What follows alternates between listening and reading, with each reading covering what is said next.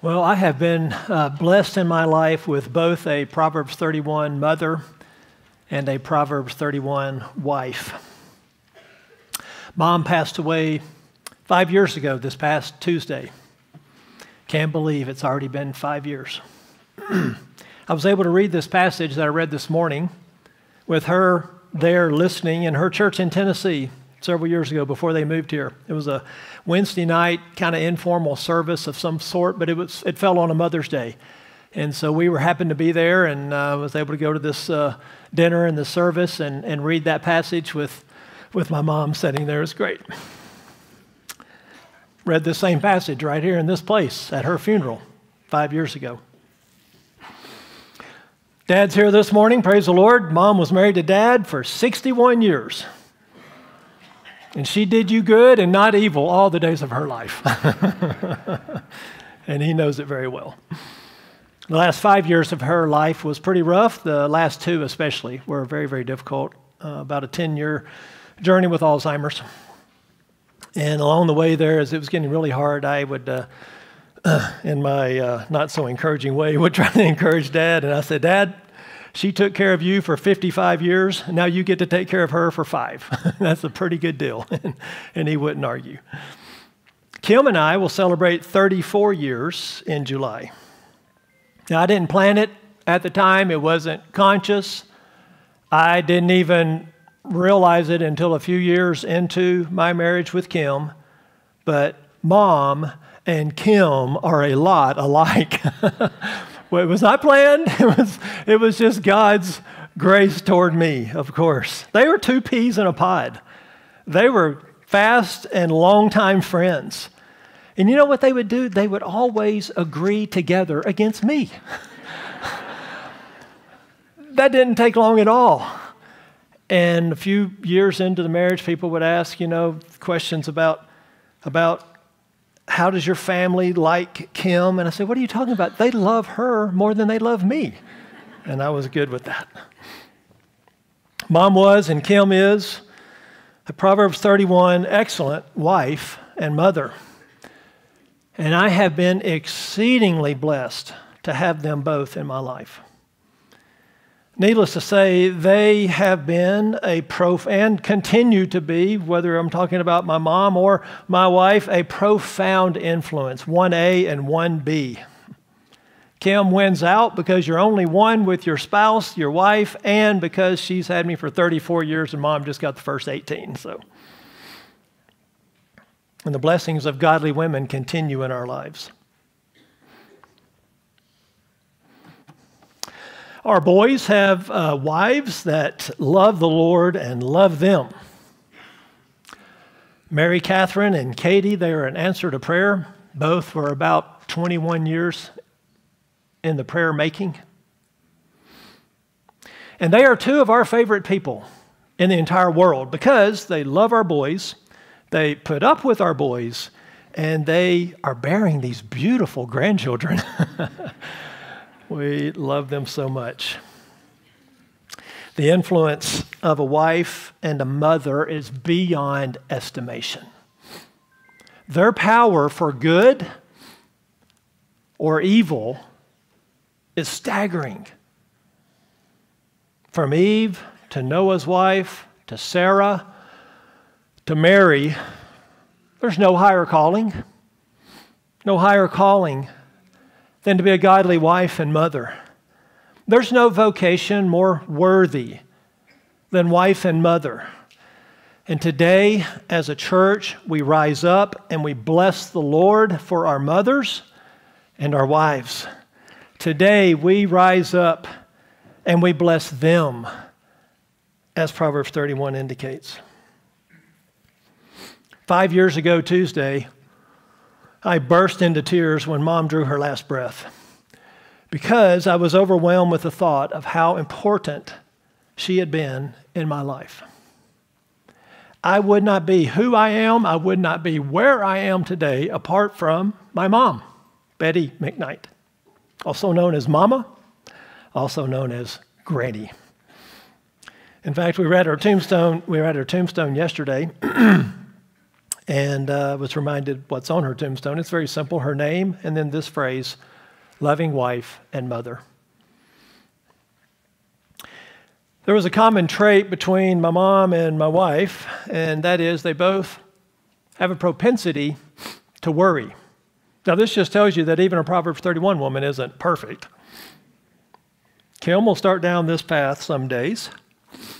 Down this path of I'm not living much longer. I want this song sung at my funeral. We are old and blah, blah, blah. And I cut her off. I cut her off every time. And I say to her, we are not old.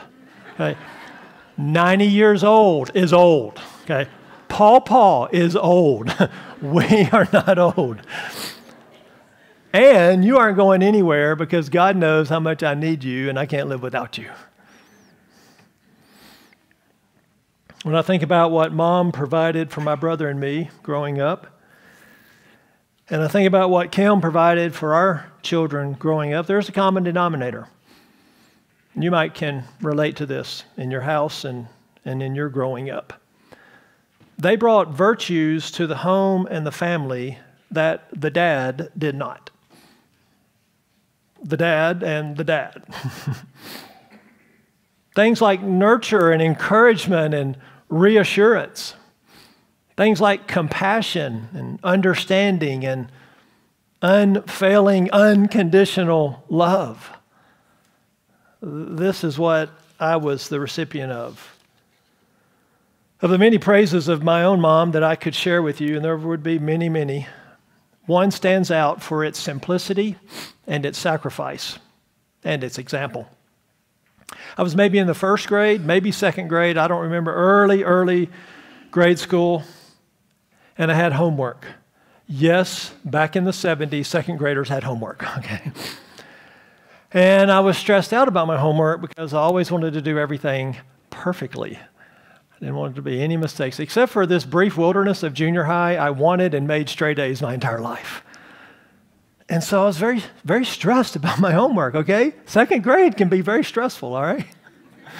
And so Mom would be there. Mom was very busy. I mean, she worked and she kept the house and washed all the clothes and cooked all the meals and did all the grocery shopping. She was very, very busy. But somewhere in this little stretch of my life, and I don't even think it went for the whole school year, but somewhere during this stretch, and I had this homework, and I was so stressed out about doing it perfectly, and I would want my mom to sit right beside me the entire time I did my homework, just in case I needed her.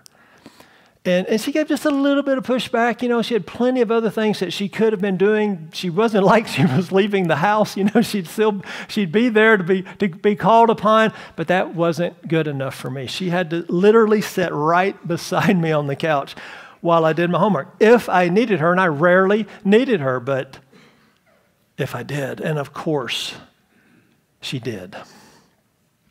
She sat right there as long as that need lasted in my little life. One of Kim's many roles with our kids was buffer to my strict discipline. The other role was related. She was the CEO of fun and gifts. CEO, CFO, COO. I mean, if there was going to be fun and if there were going to be gifts, it will have to originate with Kim in my house.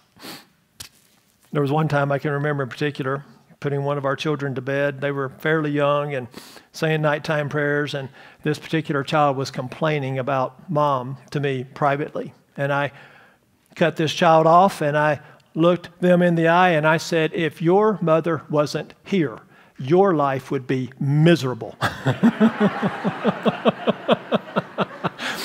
I said, you would think you were in the Army. There would be a 5:30 roll call, drills. I mean, you need to thank God for your mother who's buffering and balancing me out.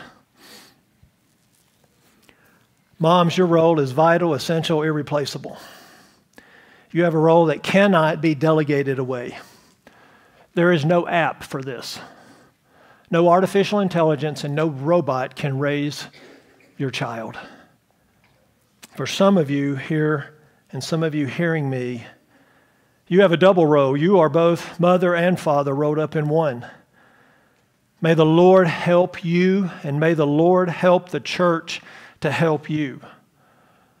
The rest of us mere mortals stand in awe of what single moms do to raise their kids in the Lord. Where do we turn in the Bible for help for this topic? It's interesting. When it comes to the Bible directly addressing mothers as mothers, the Bible actually has very little to say. It appears that common grace is the greatest teacher here. It appears that generation after generation is the greatest teacher here. Now, there are many verses that reference mothers, of course, all through the Bible. And there are many verses that tell children to honor and obey their parents and their mothers, especially throughout the book of Proverbs. But there are precious few verses that speak directly to women as wives and as mothers. There's a handful. And the most extensive and the most thorough of all of these is Proverbs 31.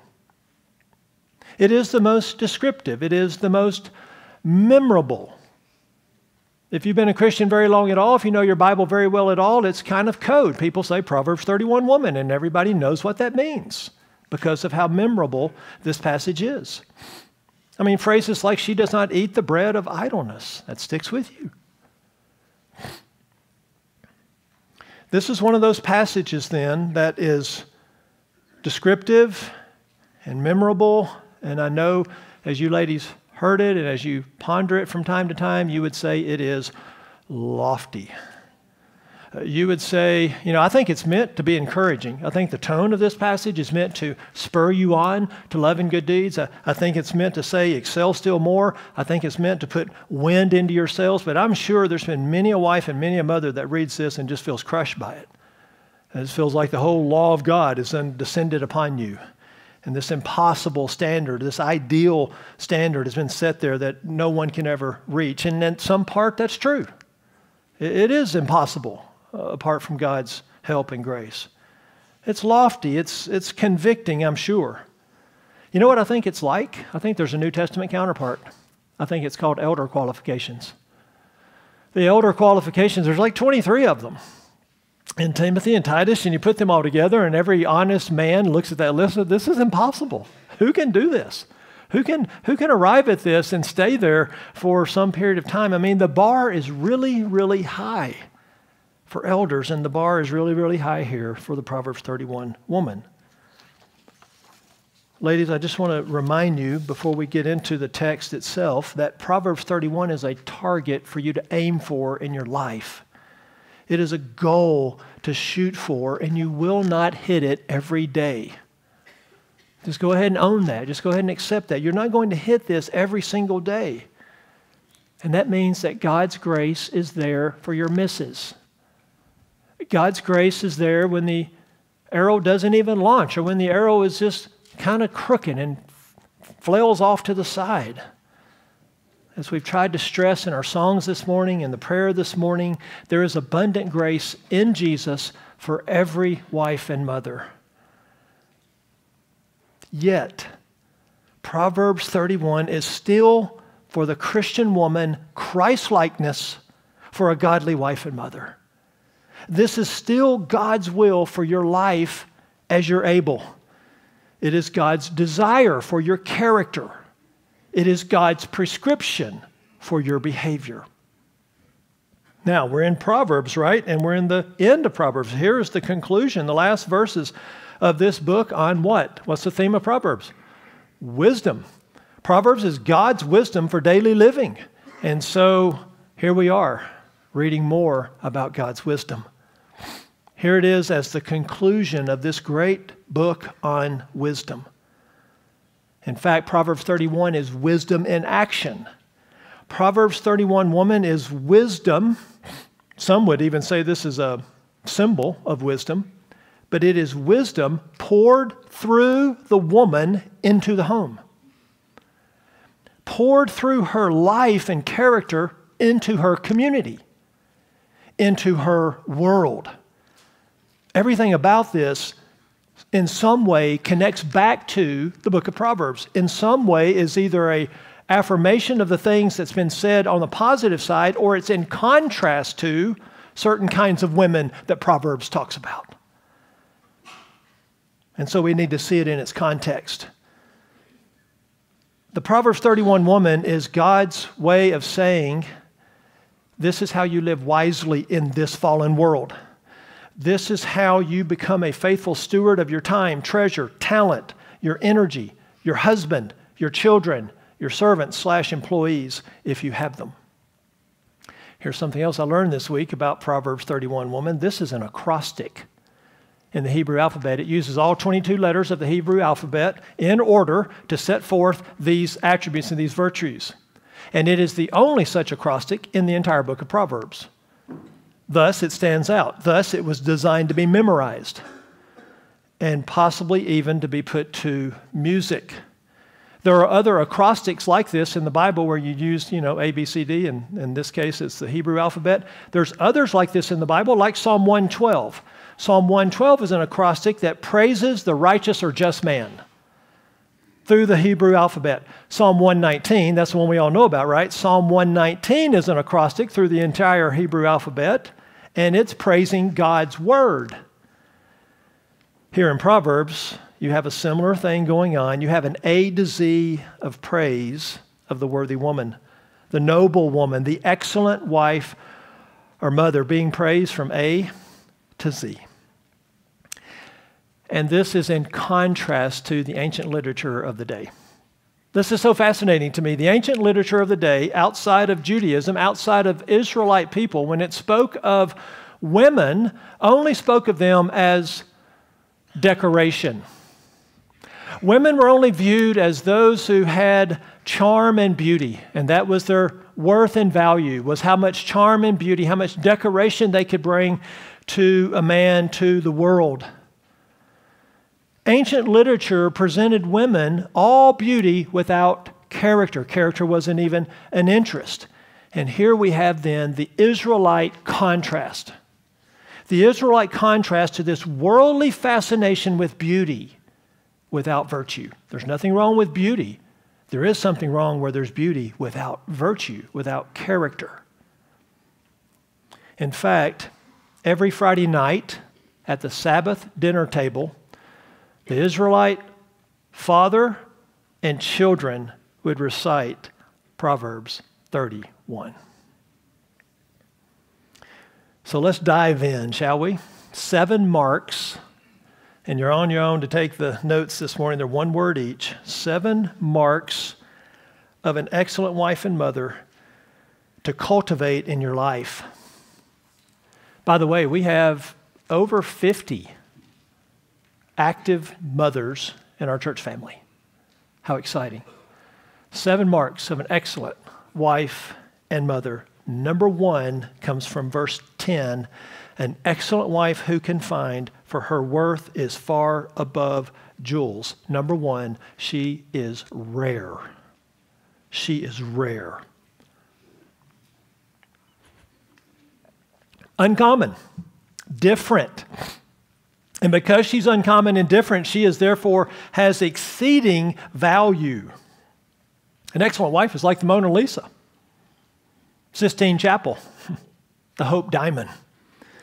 Like wisdom itself presented throughout the book of Proverbs, her worth is more than her weight in rubies. She has inestimable worth and value. You want a biblical illustration of the Proverbs 31 woman in real life? It's Ruth. In fact, she's called a woman of noble character. Same word. Same word here as excellent in the New American Standard, verse 10, or noble. That describes Ruth. You can go read Ruth, those 4 short chapters, and you can see her nobility, her excellence, her virtues come through that little story. But the Proverbs 31 woman, this excellent wife, is rare. She's rare, not normal. She's rare, not average. She is priceless, not cheap. The excelling wife then has great worth. So when you find her, marry her and hold on and protect and value for the rest of your life. If you're here as a young man and you're not married, this is what to look for. One commentator said she is more precious than anything of this earth. More precious, more valuable, more, I don't know the word, excellent than anything that this that this earth can set before us. That's why Proverbs 18:22 says, he who finds a wife finds a good thing and obtains favor from the Lord. Proverbs 18:22. He who finds a wife finds a good thing and obtains favor from the Lord. So, we begin with this rarity that she is. She is rare because of number 2, and that's in verses 11 and 12. The heart of her husband trusts in her, and he will have no lack of gain. She does him good and not evil all the days of her life. The second trait is she is trustworthy. She is trustworthy. Ladies, listen, this is multifaceted trust. This is financial trust, emotional trust, spiritual trust, and sexual trust. Look at the text. The heart of her husband trusts in her. Continuous tense, present tense. The depths of his being, his soul, his feelings, trust in her. Not in a way that we trust in God, not in a way that says she's sinless or perfect. I'm not making an idol of my wife and saying you alone can make me happy. That's idolatry. It's not the same level of trust that we have unconditionally, implicitly, totally in God, but the heart of her husband trusts in her. And because he trusts in her, and because she's trustworthy, he will have no lack of gain, no lack of profit, no lack of benefit throughout his life. When we're talking about human trust, though, we need to be real. Trust is earned. Somebody's got something going off somewhere. Take a moment, everybody, to silence your phones if you haven't. That'd be helpful.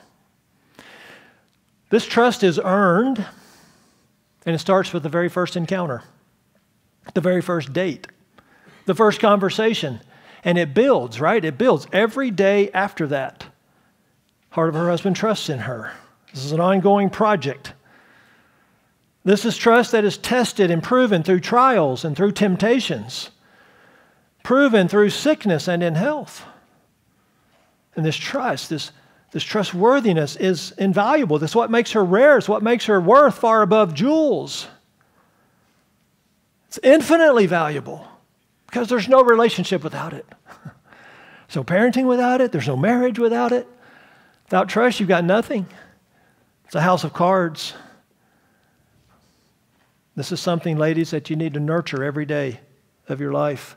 If you're married here today and you're a mom, you need to nurture this trust. If you say you're going to do something, do it. If you say you're going to be somewhere, be there. Listen, keep your promises. Whether they're the huge promises of your wedding day or the very small promises of day-to-day living. They all matter. Keep your promises. This is a good word for all of us, right? Trustworthy. Ladies, I want to encourage you, challenge you to act and speak around other men, especially in a way that builds this trust, that does not undermine it. You need to be reliable, dependable, trustworthy. You need to be this way in every area of life. This is how the Christian life is lived, right? We don't have silos. We don't put our lives into compartments. We have one life, and we are to live the same in every area of life. Home, work, community, friends, hobbies. It's in this trustworthiness, then, that he will have no lack of benefit, no lack of profit. It's in this trustworthiness that you will be an asset and not a liability. And if you're a trustworthy wife, then your husband can pursue his calling from God without undue distractions, without undue interruptions. Now, there's always distractions, there's always interruptions. That's life, right?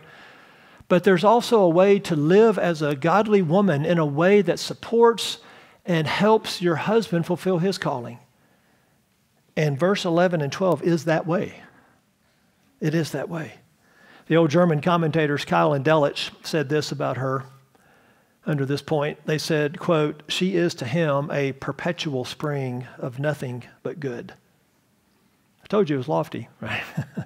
She is to him a perpetual spring of nothing but good. This is because she is, number 3, and this is probably the emphasis of the whole passage, she is industrious. She is industrious. This is verses 13 to 19 and verse 24. She looks for wool and flax. She works with her hands in delight. She's like merchant ships. She brings her food from afar. She rises while it's still night. That's either late into the nighttime hours or early in the morning before the sun is risen. She gives food to her household and portions to her maidens. She's industrious. It goes on. She's an entrepreneur. She considers a field and buys it. From her earnings, she plants a vineyard. She girds herself with strength. She makes her arms strong. She senses that her gain is good. Her lamp does not go out at night. There's a tirelessness here, in fact. There's an industry in her life, through her life. Verse 19, she stretches out her hands to the distaff and her hands grasp a spindle. She's working, constantly working. Verse 24, she makes linen garments and sells them and supplies belts to the tradesmen. I mean, just look at the verbs of these verses. Looks, works, brings, rises, gives, considers, girds, makes, senses, stretches, grasps, makes, sells, supplies. She's industrious. She's not lazy. She does not eat the bread of laziness. Book of Proverbs. She's gone to the ant. Chapter 6, right? She's gone to the ant and she's observed her ways. The ant, without a taskmaster standing over her shoulder, quote, prepares her food in the summer and gathers her provision in the harvest. It's very clear in this passage that she doesn't create poverty for the family. She helps to alleviate it. She doesn't drain wealth. She creates it. Alan Ross, in his commentary, said, quote, she's a shrewd businesswoman, making wise investments from her earnings. There is no foolish purchasing nor indebtedness here. Beyond a shadow of a doubt, from Proverbs 31, she is industrious in the home and she is industrious outside the home. Ladies, I will remind you that work was established by God before the fall. Right? Work, ladies and gentlemen, work is pre-fall. It's part of what God said, this is good. Work is good. Work is good for us and it's good for our neighbor. It existed before sin, and she lives like it. Titus says that a young woman, a young married woman, is to be workers at home, quote unquote. Well, it's interesting because back then, pretty much everybody was workers at home. You either had a craft or a business or you're a farmer. I mean, the whole family worked and lived at home. And that really lasted in our world until about the Industrial Revolution, when the men started leaving the home and going off into the factories and into the offices. So for thousands of years, pretty much all work was done at home. And so when it says she used to be a worker at home in Titus, this could mean, obviously, the caring for the home and the children, but also it could also mean a business of some sort going on in the home. When Titus says be workers at home, it doesn't mean that you can't be workers outside the home. What it does mean is you can't neglect the home and the family because of outside interest or jobs. You can't kick that to the curb to fulfill this over here. Be a worker at home, and as she indicates here, industrious outside the home. I mean, we could just say of this woman, there's not a lazy bone in her body. Amen? I mean, is that fair? With proper focus, discipline, and time management, you can have outside interest and yet be workers at home, especially in the 21st century with every modern convenience known to man. I don't think any of you are out scrubbing your clothes on a washboard like my grandmother did and running them through a wringer like my grandmother did at some point. All these modern conveniences, all these creature comforts we have, we can manage. Once again, go to the ant if you need a reminder. God has established that little creature for our good. Ladies, let me tell you what your number one threat to being industrious is. Screens. Screens, unless that screen is your industry, unless that's work in some way. But by and large, and this applies to men too, applies to teenagers, I mean, we're not picking on anybody here, but screens are the number one threat to our being industrious. It's my number one threat. It's most likely your number one threat. Now let me give you a number one tip to being industrious. Constantly ask yourself this question: is this a good use of my time? Is this a good use of my time? In other words, is there something that my husband or my children or my house or my job or my church or my friends or self-care calls for that I could be doing right now that would be productive and industrious? And self-care is on that list, as it should be. That doesn't mean we can't recreate, doesn't mean we can't have fun, doesn't mean we can't watch TV. I'm not saying that. I'm just saying, as a general rule of thumb, if we want to grow in being industrious, we need to watch out for screens, and we need to ask, is this the good use of my time? The Proverbs 31 woman would show us that a true woman of God is not for decoration. It's not for somebody to be always dressed to the nines and this fine, kind of dainty sort of woman, although you may be that at times. But that's not the Proverbs 31 woman, okay? The woman of God from this passage has grit. The woman of God has determination, a work ethic, fortitude. In other words, she's not afraid to get her hands dirty. She's not afraid to work. She's not afraid to sweat. It's okay to be sore from hard work. This is godliness in action. This is wisdom in action. It's not just sitting around talking to people or studying the Bible all the time or even praying all the time. Unless that's all you can physically do, then by all means. But this portrait shows us someone who is active and industrious and getting after it in life, not waiting for things to happen. But it's more than that. She works with her hands. Look at verse 13. She works with her hands in delight.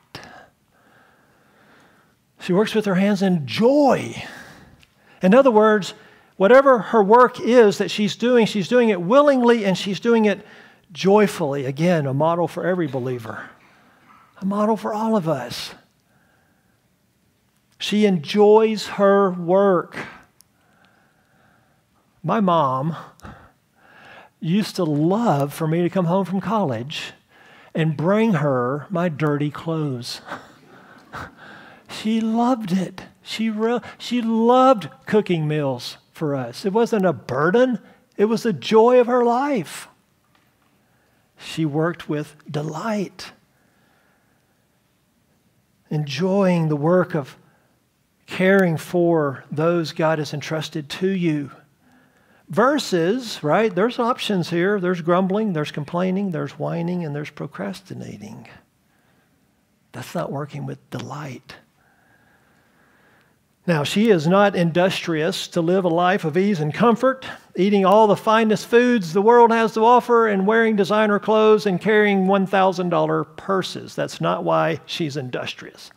She's industrious so she can do number 4. Verse 20. She extends her hand to the poor, and she stretches out her hands to the needy.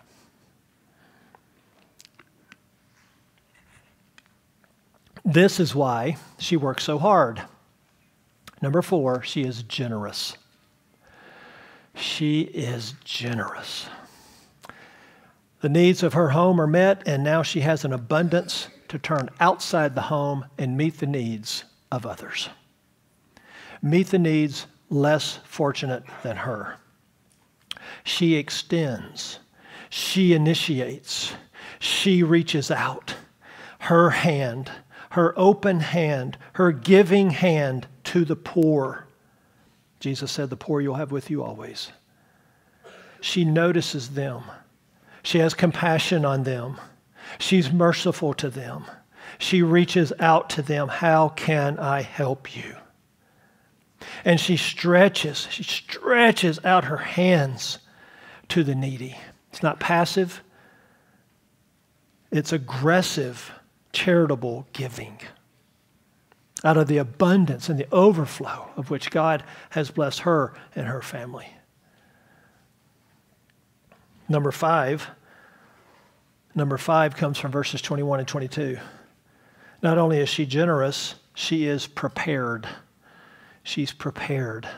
She's not afraid of the snow for her household. Cold weather doesn't frighten her because they have jackets and coats and hats and gloves and socks and boots. And all her household clothes with scarlet, that's a fine linen. She's made coverings for herself. Her clothing is fine linen and purple. This just speaks of her being prepared. She's thinking ahead. She plans. There's a preparedness for her life as she thinks about those God has entrusted to her to care for. She's going to think of things. Oh my goodness, will she ever? She's going to think of things that the husband will never think of, never cross his mind when it comes to this realm of preparedness. We lived in California for 4 years. My wife thought about on a daily basis what's going to fall off of these walls when we have an earthquake. And I mocked her and I scoffed her. And I said, "You are paranoid," and gave her all kinds of good-natured grief for how prepared she was trying to make our little house and apartments for an earthquake. And we lived there for 4 years. And 6 months before we moved away, in January of 1994, the Northridge earthquake happened. 7 point something on the Richter scale. We lived 5 miles from the epicenter. And our little house was trashed. 45 seconds. Bookcases coming off they were mounted to the walls, came off the walls. Everything in the kitchen opened up its doors and dumped into the floor. Refrigerator walked away from the wall and dumped everything in the floor. I mean, it was that kind of event. Thankfully, the roof and the building didn't fall upon our heads. She'd been thinking about that day for 4 years.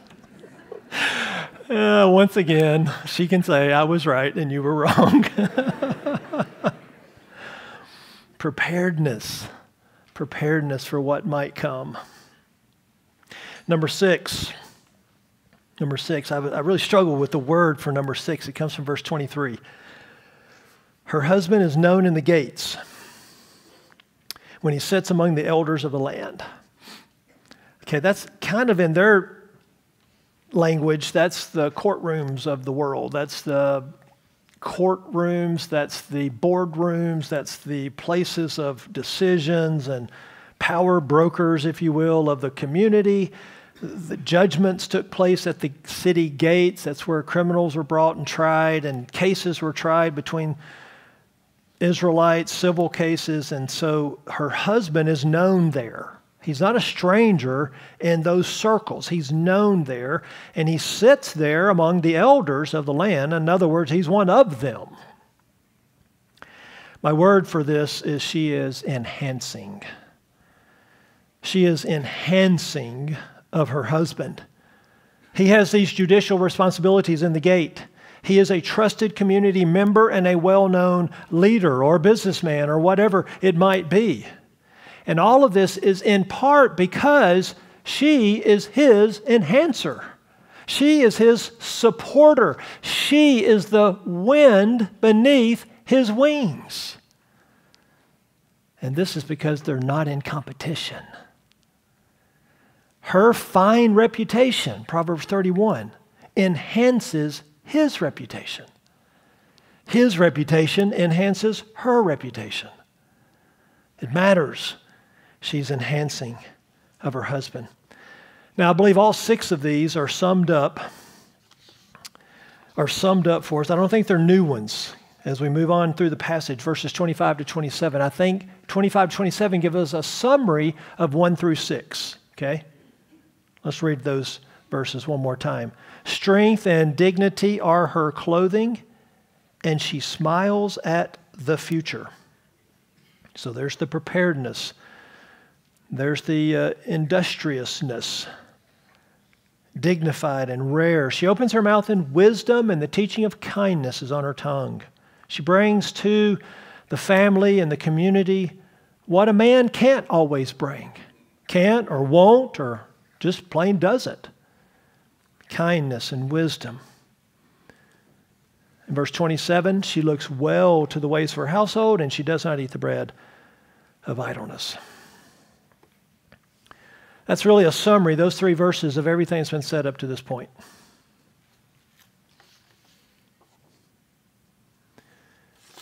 She's rare, she's trustworthy, she's industrious, she's generous, she's prepared, she's enhancing. And then finally, the result of 1 through 6 is number 7. She's praiseworthy. The result of being rare, trustworthy, industrious, generous, prepared, and enhancing is she's worthy of praise. And that's how it all ends. Her children rise up and bless her or praise her, her husband also, and he praises her, saying, many daughters have done nobly or excellent, but you excel them all. Charm is deceitful and beauty is vain, but a woman who fears the Lord, she shall be what? Praised. Give her the product of her hands. Give her what she's earned. Give her what she deserves, and let her works praise her in the gates. I mean, you have to be pretty dense to miss this. Bless her, praises her. He then verbally does it. She shall be praised. Let her works praise. She's praiseworthy. This is so critical. I have failed in this so many times with both my mom and my wife. God forgive me. I want to do better here. I want to be someone who daily recognizes and sees these traits, these qualities, these virtues.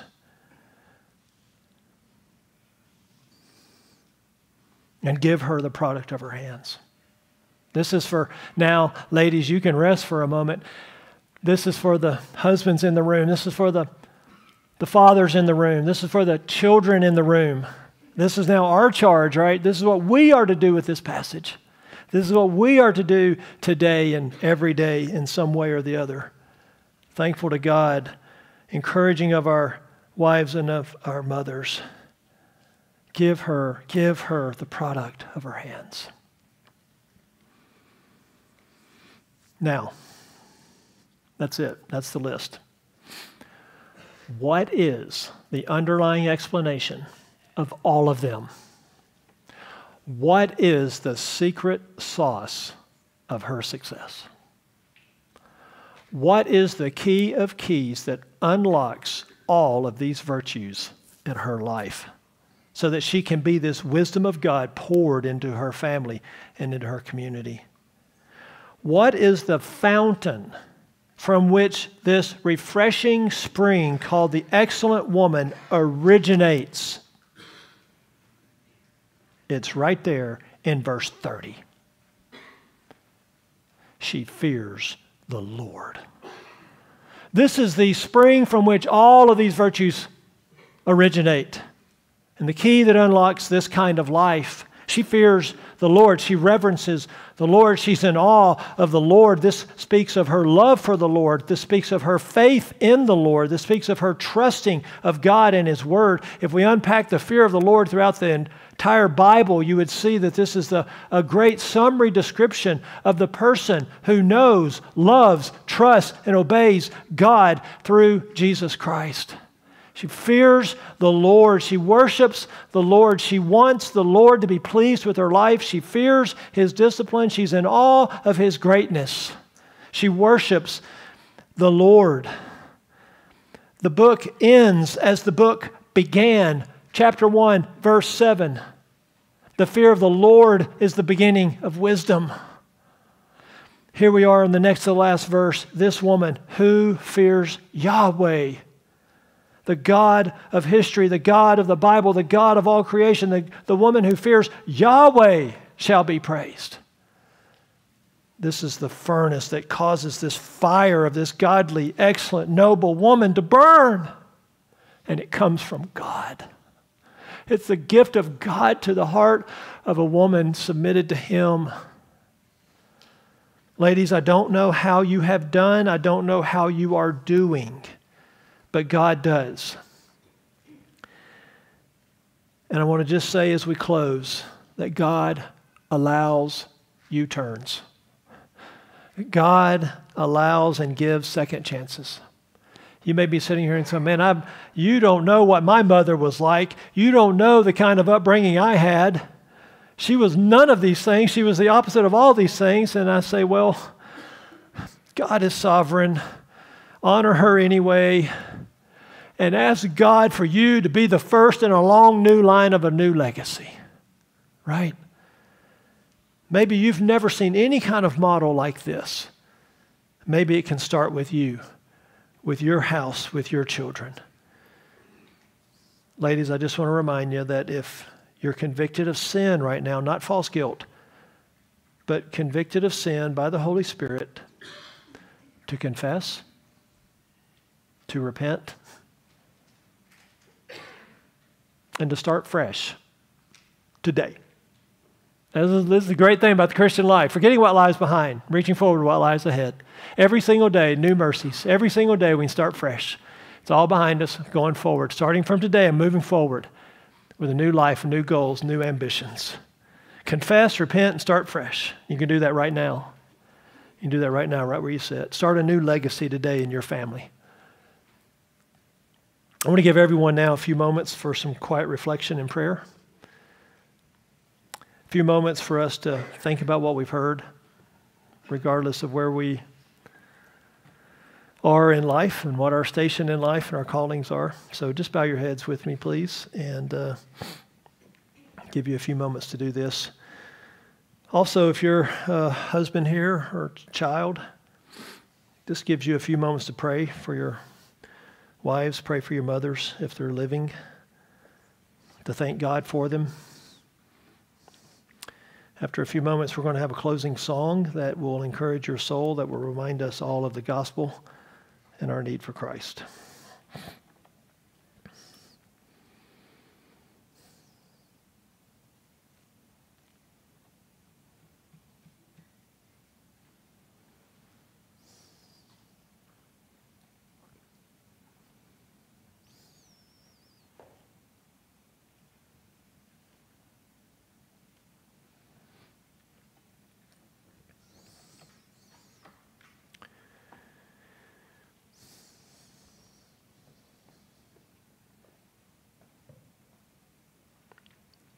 Father, we are humbled by your word, challenged by it. There's so many great things here for men. This is really a list of Christ-likeness, male or female.